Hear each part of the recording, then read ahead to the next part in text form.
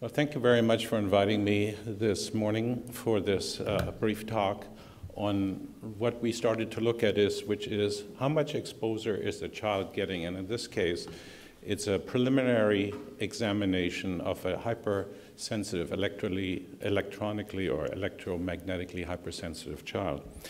And there are many sources of microwave radiation, so we'll just concentrate on the Wi-Fi in schools, which is also in our homes, in our places like coffee shops and so on. Dr. William Maret said that sensitivity to electromagnetic radiation is the emerging health problem of the 21st century. It is imperative that health practitioners, government, schools, and parents learn more about it. And he studies electromagnetically hypersensitive children and people. It's estimated that in California, that's about 3% of our population. So that would be 140,000 kids in our schools and over 1 million Californians. And these numbers are conservative, I believe. They go up. So we started to use a German dosimeter that can measure many, many frequencies simultaneously. You wear it on your arm, as you can see in the picture here. It's very lightweight, easy to do. You just turn it on and you can record every half second for 24 hours what different frequencies you're being exposed to. And the good thing about this dosimeter, it's the only one I know in the world, it actually measures the field right around your whole body, as you can see in this graphic.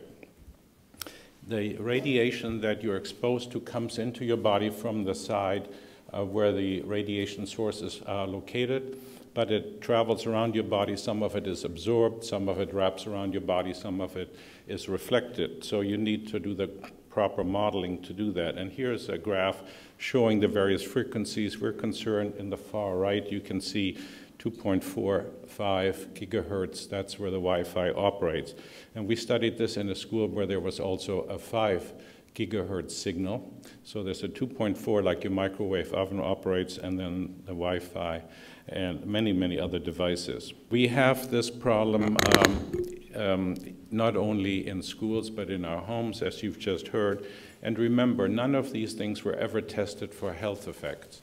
They were basically unleashed onto the public thinking because they don't heat up tissue, there shouldn't be a problem. You also have to understand, this is a picture showing that Wi-Fi has been evolving. The first Wi-Fi came out in 1997. That was the first generation. We're up to the 5th generation now, which uses totally different modulation technologies. It uses multiple antennas. It does beam forming, sending signals where you want. It has to put more and more data through the system because everybody wants to download a video in 6 minutes or something like that. So we have no continuous health monitoring of these newer forms of Wi-Fi, and we're into what's called 802.11ac now, which is 5th generation, just released in 2012. So we carried out some preliminary measurements in the school on the East Coast in February and March on 5 different days on a child that was very sensitive, because we wanted to know, was there a correlation between his frequent headaches and one's inability to even stay in school because of these symptoms and the exposure. This was a 12-year-old child. Now you have to understand that most of these digital technologies by nature are pulsing. And so they have very many peak pulses, but what they often do is to give you averages, averaging over it, because averaging is important when you have heat exposure. How long are you essentially radiating an area? But the peak pulses are much, much more intense, and that's what we're monitoring here. So this is data from an exposure in March of this child, and the green dotted line, I don't know, it's easy to see here, but that's what we use as the safety exposure guideline, which is called the Bioinitiative Indoor Exposure Safety Guidelines of about 100 microwatts per square meter.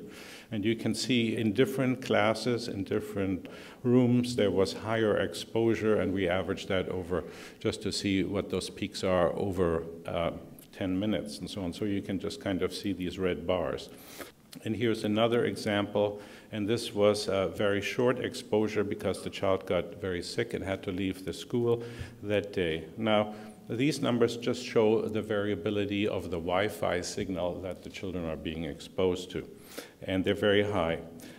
What I did then is something that nobody's really doing is look at the cumulative exposure over time, and you can see that on the top little graphs here. It'll be easier to see on the videos, I'm sure, later. But the degree of slope of the accumulation of this wireless signal over time will perhaps be a much better measure over time. And we can compare this cumulative exposure to what we would recommend the child should not be exposed to over a certain time period. So then we can compare, and these graphs basically just show bars, and it tells you how many minutes is the child overall during a school day exceeding the safety guideline, and that's 24 minutes, 30 minutes, but on the difficult days, 46 and 42 minutes. So as part of an 8-hour school day or a 6-hour school day, that's a significant amount, and many times the child comes home with headaches under these conditions. Now, to make some sense out of this, you really have to compare this also to levels we're all exposed to. So I measured in coffee shops at low intensity at the top graph there, and you can see that depending on where you sit in the coffee shop, how close you are to the router or the hotspot, there may be not so much exposure, and at the bottom, when you sit very close to where the actual router is in the coffee shop, you might get a much higher exposure. But now compare that to the school readings at the top, and at the bottom you see coffee shop at low levels, and there you can see that curve on the right, the cumulative exposure, and these are just over a 7-minute period comparing the same, and you can see it's much, much more over in the school. And even if you compare it to a high-intensity output in a coffee shop sitting near the router, you can still see that school was, in this particular case, even higher. And so that becomes worrisome because we have magnetite crystals in our brain coverings called the meninges, and it's also in the brain tissue, and this directly absorbs Wi-Fi. So we have these little crystals of magnetite. It's a form of iron that absorbs that. And when you think about that, we nowadays produce baby monitors, which essentially also work at 2.4 gigahertz, the same as Wi-Fi. And they work at the DECT cordless telephone frequency of 1.9 gigahertz. And we stick these right next to the little babies. It becomes a little worrisome. These are the top-selling baby monitors from Amazon. All of them use wireless radiation that you're exposing your child to.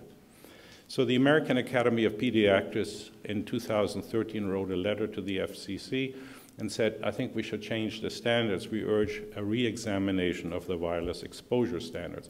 Canadian doctors are concerned about that. In the Canadian Medical Association Journal, you see write-ups about the federal Wi-Fi panel being criticized because of undisclosed conflicts of interest and being a disaster for public health. And even the California Medical Association seeks new standard for microwaves. You may not be aware that in 2014, in December 7th, the California Medical Association seeks a new wireless standard, and specifically the wording is, whereas peer-reviewed research has demonstrated adverse biological effects of wireless EMFs, including single and double-strand DNA breaks, creation of reactive oxygen species. These are essentially free radicals. It's like rusting prematurely. That's reactive oxygen species, immune dysfunction, cognitive processing effects, stress protein synthesis in the brain, altered brain development, sleep and memory disturbances, attention deficit hyperactivity disorder, abnormal behavior, sperm dysfunction, and brain tumors. And this is from the California Medical Association asking for a new examination of our exposure standards. So since 2006, some schools in the UK have tried to have worried about health effects and tried to dismantle the wireless networks. And we really need to apply the precautionary principle here, which is essentially, if we don't have all the answers, let's at least start studying this. And my conclusions to this would be, we really need dosimetry studies, the kinds I've showed you here, in order to find out how much radiation are we being exposed to, so that our children are safe to use wired systems whenever possible, fiber optic or Ethernet cables, and really start looking at these peak exposure levels rather than averaging everything down and telling you it's safe. I believe that it really isn't, and the electromagnetically hypersensitive children and adults are the canary in the coal mines that basically say, we have a problem here, it's time to address it. Thank you very much.